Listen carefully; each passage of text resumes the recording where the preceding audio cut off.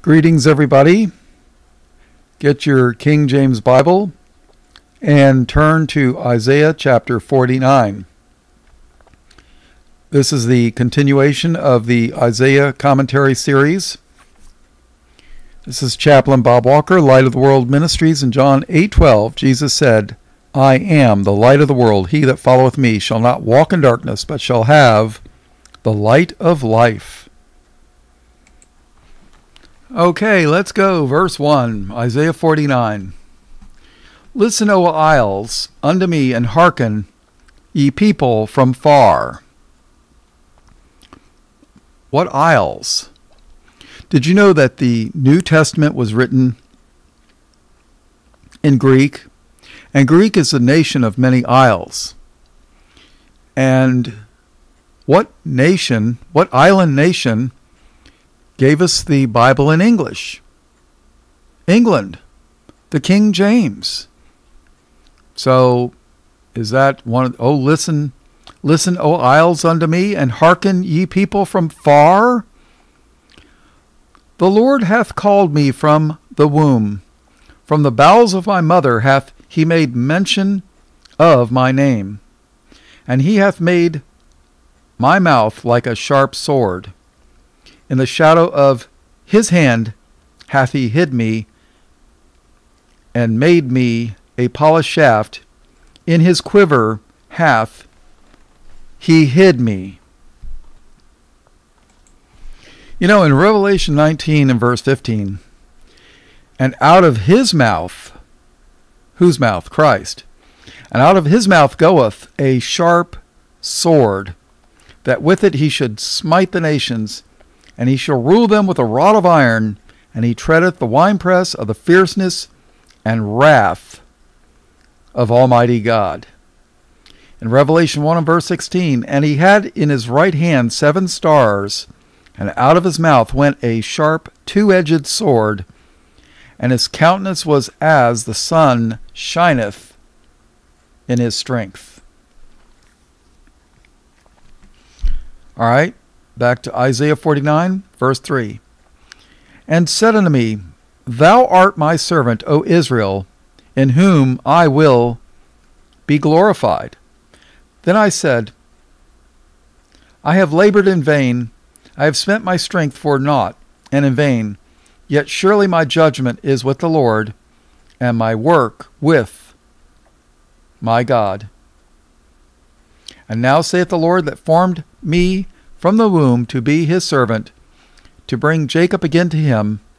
Though Israel be not gathered, yet shall I be glorious in the eyes of the Lord, and my God shall be my strength. And he said, Is it a light thing that thou shouldest be my servant, to raise up the tribes of Jacob, and to restore the preserved of Israel?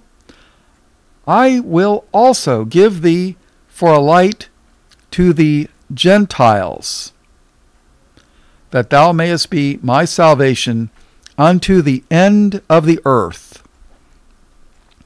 There's that word Gentile again. When you look up in the Hebrew, it's the word goyim, plural, or goy, singular. And the King James translators were not consistent in the way that they translated this word. Sometimes they translated it as nations, other times as Gentiles. So when God promised to make Abraham a father of many nations, it's the same word. I'll make you a father of many goyim. It's the same word that they translate as Gentiles. So keep that in mind. I don't consider it an error. Sometimes the Lord hides things for us to dig and seek out. Sometimes he does that. All right, so let's read verse 6 again. And he says, It is a light thing that thou shouldest be my servant, to raise up the tribes of Jacob, and to restore the preserved of Israel. I will also give thee for a light to the Gentiles, that thou mayest be my salvation unto the end of the earth. Thus saith the Lord, the Redeemer of Israel and his Holy One, to him whom man despiseth. Oh yeah. In John 15 and verse 18, if the world hate you, ye know that it hated me before it hated you. Verse 25, but this cometh to pass, that the word might be fulfilled that is written in their law, they hated me without a cause. Let's go back to Isaiah 49 and verse 7. Thus saith the Lord, the Redeemer of Israel and his Holy One, to him whom man despiseth, to him whom the nation abhorreth. What does abhor? Hated. It means to be hated. To a servant of rulers, kings shall see and arise, princes also shall worship, because of the King that is faithful, and the Holy One of Israel, and he shall choose thee. Thus saith the Lord, in an acceptable time have I heard thee, and in a day of salvation have I helped thee. And I will preserve thee, and give thee for a covenant of the people, to establish the earth, to cause to inherit the desolate heritages, that thou mayest say to the prisoners, go forth, to them that are in darkness, show yourselves. They shall feed in the ways, and their pastures shall be in all high places. They shall not hunger nor thirst. Now here's some end-time prophecy, people. Verse 9 and 10, right? They shall not hunger nor thirst, neither shall the heat nor sun smite them. For he that hath mercy on them shall lead them, even by the springs of water shall he guide them. Is there a New Testament witness? Yes. Revelation 7 and verse 16. Well, let's take a look. I guess we'll go to... Let's do Revelation 7 and verse 14. Revelation 7:14. And I said unto him, John's talking to an angel here. And I said unto him, Sir, thou knowest. And he said unto me, well, John had asked him, what are these that are arrayed in white robes? Or he was asking John, the angel's asking John, well, what's up with these white robes? That's. And I said unto him, Sir, thou knowest. And he said unto me, These are they which came out of great tribulation, and have washed their robes, and made them white in the blood of the Lamb. Therefore are they before the throne of God, and serve him day and night in his temple, and he that sitteth on the throne shall dwell among them. They shall hunger no more, neither thirst any more, neither shall the sun light on them, nor any heat. For the Lamb which is in the midst of the throne shall feed them, and shall lead them unto living fountains of waters. And God shall wipe away all tears from their eyes. Revelation 21:6. And he said unto me, It is done. I am Alpha and Omega, the beginning and the end. I will give unto him that is athirst of the fountain of the water of life freely. Revelation 22:17. And the Spirit and the bride say, Come. And let him that heareth say, Come. And let him that is athirst come. And whosoever will, let him take the water of life freely. All right, back to Isaiah 49, verse 10. They shall not hunger nor thirst, neither shall the heat nor sun smite them. For he that hath mercy on them shall lead them, even by the springs of water shall he guide them. And I will make all my mountains a way, and my highways shall be exalted. Verse 12. Behold, these shall come from far, and lo, these from the north and from the west, and these from the land of Shinnim. Sing, O heavens, be joyful, O earth, and break forth into singing, O mountains. For the Lord hath comforted his people, and will have mercy upon his afflicted. But Zion said, The Lord hath forsaken me, and my Lord hath forgotten me. So here it is, the people are saying that the Lord has forsaken them and forgotten all about them. But the Lord answers in verse 15. Can a woman forget her suckling child, that she should not have compassion on the son of her womb? Yea, they may forget, yet will I not forget thee. So the Lord says, Yet will I not forget thee. Behold, I have graven thee upon the palms of my hands. Thy walls are continually before me. Thy children shall make haste. Thy destroyers and they that made thee waste shall go forth of thee. Lift up thine eyes round about. Behold, all these gather themselves together and come to thee. As I live, saith the Lord, thou shalt surely clothe thee with them all, as with an ornament, and bind them on thee as a bride doeth. For thy waste, and thy desolate places, and the land of thy destruction, shall even now be too narrow by reason of the inhabitants, and they that swallowed thee up shall be far away.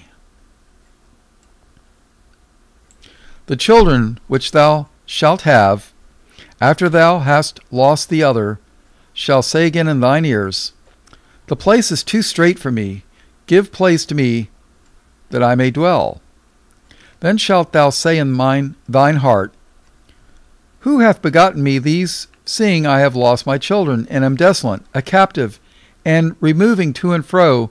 And who hath brought up these? Behold, I was left alone. These where had they been? Thus saith the Lord God, Behold, I will lift up mine hand to the Gentiles, and set up my standard to the people, and they shall bring thy sons in their arms, and their daughters shall be carried upon their shoulders. And kings shall be thy nursing fathers, and their queens thy nursing mothers. They shall bow down to thee with their face toward the earth, and lick up the dust of thy feet. And thou shalt know that I am the Lord, for they shall not be ashamed that wait for me. Is there a companion verse to this?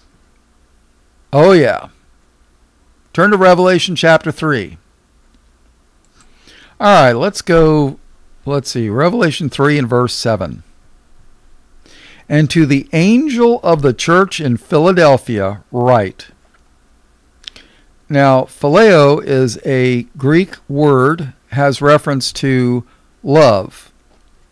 And another one is agape. People say there's a difference between them, but you know what? I did a study on the two words, and it seems like they're pretty much interchangeable.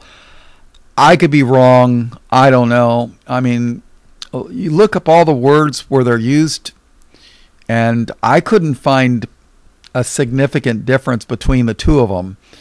But Philadelphia basically is city of love or brotherly love. But our modern day Philadelphia is very dark, if you know what I mean, and full of crime. Very dangerous city.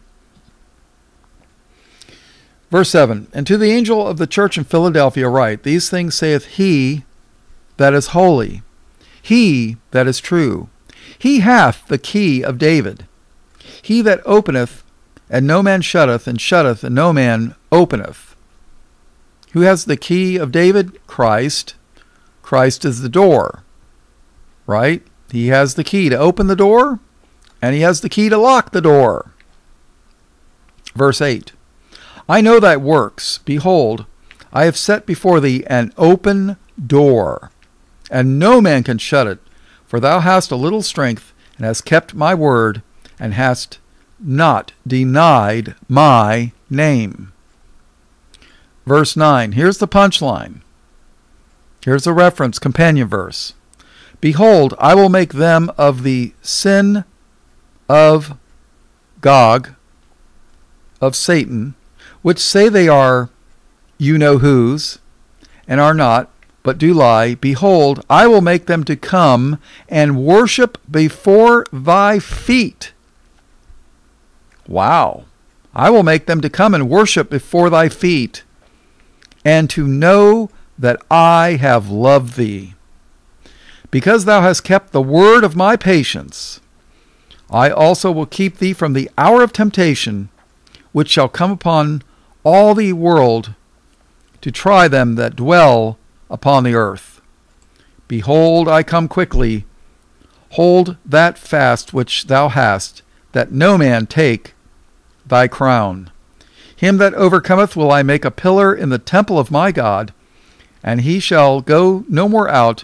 And I will write upon him the name of my God, and the name of the city of my God, which is New Jerusalem.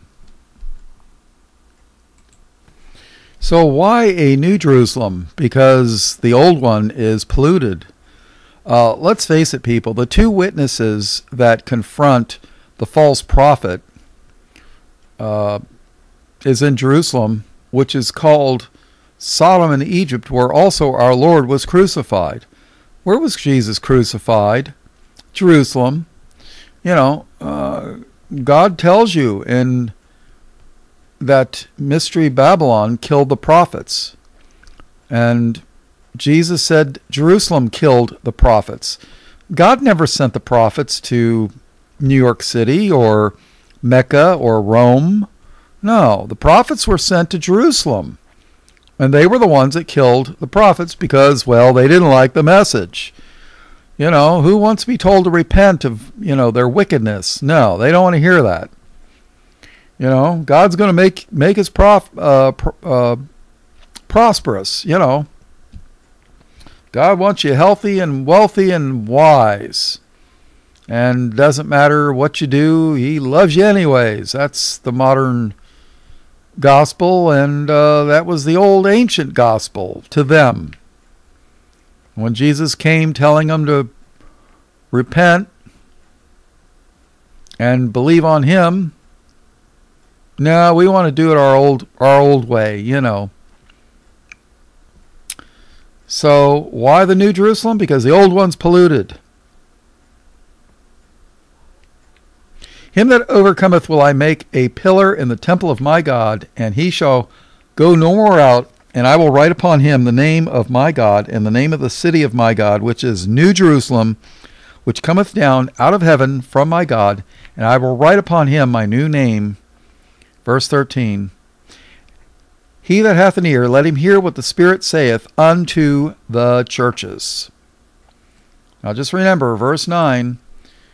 Behold, I will make them of the sin of Gog, of Satan, which say they are you know whose, and are not, but do lie. Behold, I will make them to come and worship before thy feet, and to know that I have loved thee. Isaiah 49, verse 23. And kings shall be thy nursing fathers, and their queens thy nursing mothers. They shall bow down to thee, and their face toward the earth, and lick up the dust of thy feet. And thou shalt know that I am the Lord, for they shall not be ashamed that wait for me. Verse 24. Isaiah 49:24. Shall the prey be taken from the mighty, or the lawful captive delivered? But thus saith the Lord, even the captives of the mighty shall be taken away, and the prey of the terrible shall be delivered. For I will contend with him that contendeth with thee, and I will save thy children. And I will feed them that oppress thee with their own flesh, and they shall be drunken with their own blood, as with sweet wine, and all flesh shall know that I, the Lord, am thy Savior and thy Redeemer, the Mighty One of Jacob. Just remember, in verse 16, the Lord says, Behold, I have graven thee upon the palms of my hands. Do you know the Lord has engraven Israel upon the palms of his hands? Think about that. All right, that's the end. All blessings, praise, glory, and honor to God the Father and his only begotten Son, Jesus, who is the Christ, the Lamb slain from the foundation of the world. In Jesus' precious name, amen.